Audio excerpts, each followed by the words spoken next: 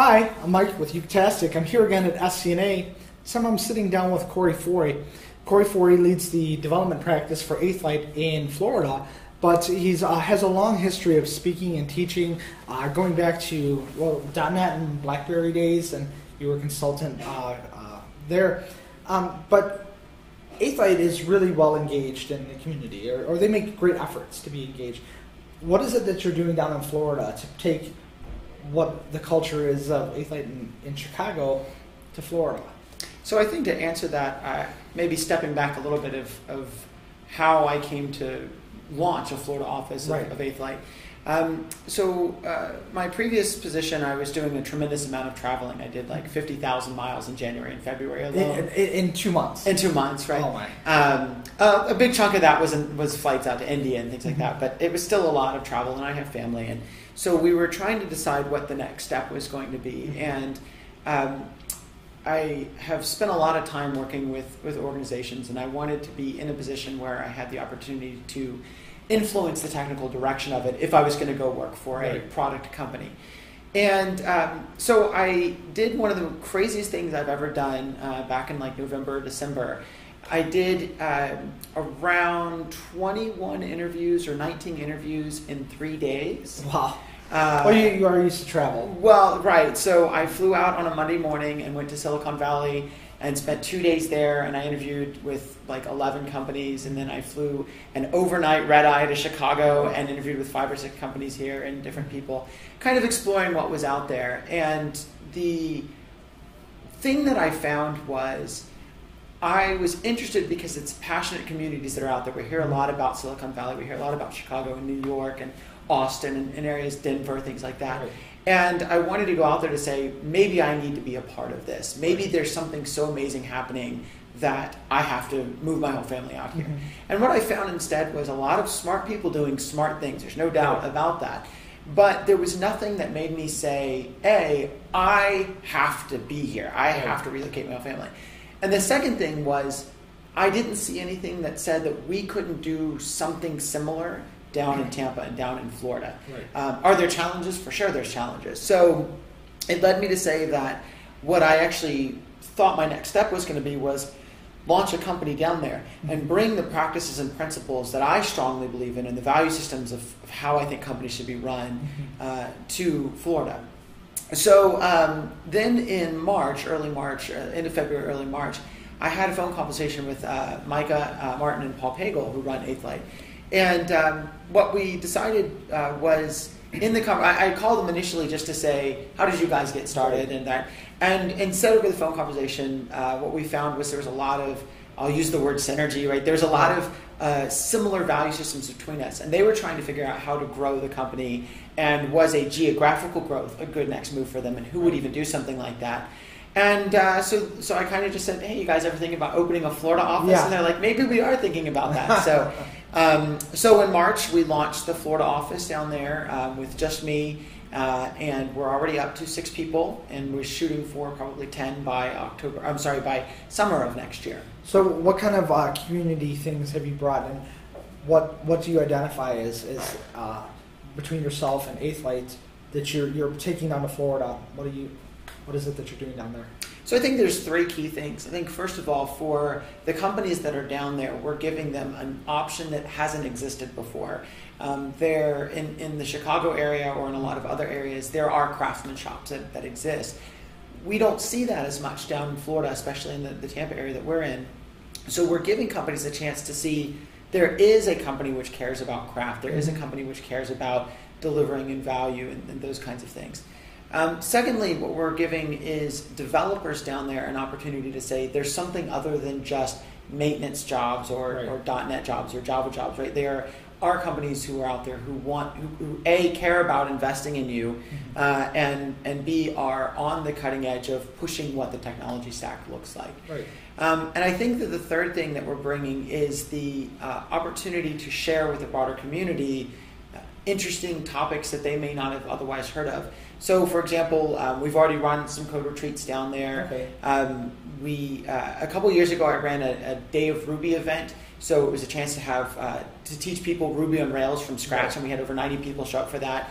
And so bringing like another Ruby on Rails, Haskell one, Erlang, NoSQL, those kinds of things, we're going to be able to sponsor those kinds of activities and opportunities down there for the broader community. And it sounded like my next question was going to be: it seemed like well received? Has there been hunger for it? But you said there was 90 people that came out for a first event. That sounds like it was really well received. It was, and that was a couple years ago before we started the 8th Light down there. But there is that hunger for, as there is anywhere, right? There's not anytime something new that people, right? Developers are the kind of people who are interested in learning, right. And when you give them the opportunities, especially safe opportunities to do that, they seem to really want to latch on to that.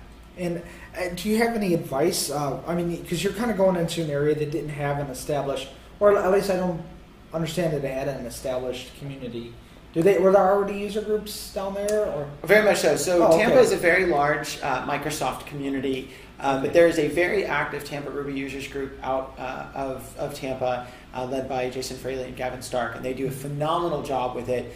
And knowing them has been a great asset, saying there's a lot of support down there. And we do have some shops that are doing Ruby on Rails, and they tend to be either very small boutique shops or broader, larger corporations that people have brought that concept in. For example, there's a company called WellCare, which is a medical health insurance company thing, and there's a guy, Brian Ketelson, who now is very involved with the Go programming language, but back then brought Ruby on Rails into the middle of a .NET shop. So there are visionaries down there, and what we're trying to do is push forward and say, now there's a company down there who is practicing these principles and values as well. So it's an opportunity to say, this is an example of a company that's doing well doing these things. Yes, that's correct. And then you can come and learn from us. That's right, yeah. And have you guys done anything like the 8th Light Universities that they do here in Chicago, or is that something you're still trying to work out? So it's both. What we do right now is we have an open invite to the community to come for 8th Light University, and we stream the Chicago one, primarily because we're still small and we were growing that, and we were trying to decide what we were going to do with it. I think what we're going to start looking into next year is opening that up broader. We're growing as a larger size group as well, so we'll be doing a mix of in-person plus streaming from the Chicago office. Do you, for somebody that's maybe in an area, it sounds like they did have a pretty robust community after all, but if you're in an area that maybe doesn't have a community, you've been all over, has there been any place where you could say, this is ripe for community, but they don't have something right now? You would have some advice for how to start making something happen in that area? So that's a good question. I think that there are places, certainly here at the SCNA conference that we're at. I've talked to people who have very small user groups, 3 or 4 people, and they're plugging along with that. In fact, I was speaking 2 nights ago with the guys who created or who started. They're going to bother me up in Wisconsin. The name completely escapes me for some reason. And they talked about how it grew out of a community effort where they had a very small user group, and then they advertised on meetup.com. Right. And I think that's kind of the thing, is people aren't going to go searching out necessarily for a Ruby users group, right? It's saying we're part of a broader technical group. This might be something you would want to be a part of. The other thing that we see a lot of are bar camps, right? So bar camps and code camps. Low ceremony things. In Tampa, we just had a bar camp, code camp. They combined them, and there was 1,200 people who showed up for it. Wow. Which shows that there is a thriving community there, and then it's how do we convert that? So I think in smaller communities, it's a matter of getting the word out in ways that you might not expect people. People may not search directly for a Haskell users group or Ruby users group.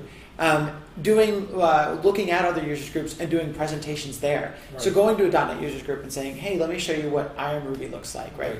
I think it was 2 or 3 years ago I spoke at Microsoft's Mix conference on Iron Ruby of all topics, right? Right in the heart of that, of the Microsoft land, and we've seen a shift not because of my talk. But we've seen a shift in that, right? And so I think you're going to see people who are interested in mixing things up and combining efforts to make interesting things happen in smaller communities. So that brings us to one of the other topics we talked about, was talking to different types, like Microsoft and this isn't a slam on Microsoft, it's an observation that a .NET developer usually calls themselves a .NET developer. A Java developer calls themselves a Java developer. Or I should say, even I'm loaded in the words there, a person who works with .NET primarily calls themselves a .NET developer, and they start to identify with that platform.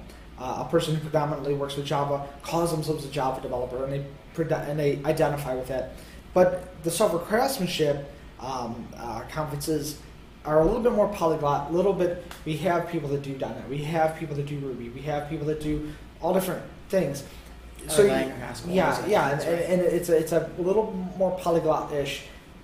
Is it different when you've gone and spoken to a Microsoft-oriented conference versus coming to like an SCNA here? Well, so I think to start off with, it's people identify with the groups that they are out of necessity, because those communities tend to reward people who integrate very tightly with those communities, and they see a lot of benefits and rewards out of them. One of the things that is interesting about what has actually happened this weekend over at SCNA is if you listen to the different talks, what people are finding is that by being influenced by other programming paradigms, they're able to make their own code more pliable and cleaner and faster.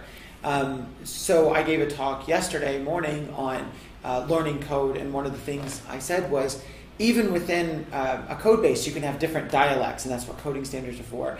But by looking at other paradigms, we influence how well we're able to communicate in our base language. So what the big thing that we're seeing in here is the influence of functional languages on object-oriented programming. And so to your point, I think that yes, there is a lot of insular culture for these conferences. Just like here at SCNA, we would probably not open our arms to somebody who was, wanting to say, I do waterfall all the time, right, and I don't do any tests, and I'm awesome, right? That's a natural part of what it is, and I think you have to look at different things. So it's not so much the community as the individual. And my stance on craftsmanship is the responsibility of learning and growing is not on the company, but it's on the individual. Right. And so you have to make that decision and have to see that value, that by learning different languages and different paradigms, you're going to be able to influence and become a better developer in your own language and in your own culture. Okay. Well, thank you very much for taking the time to sit down. Thank you very much. Appreciate it.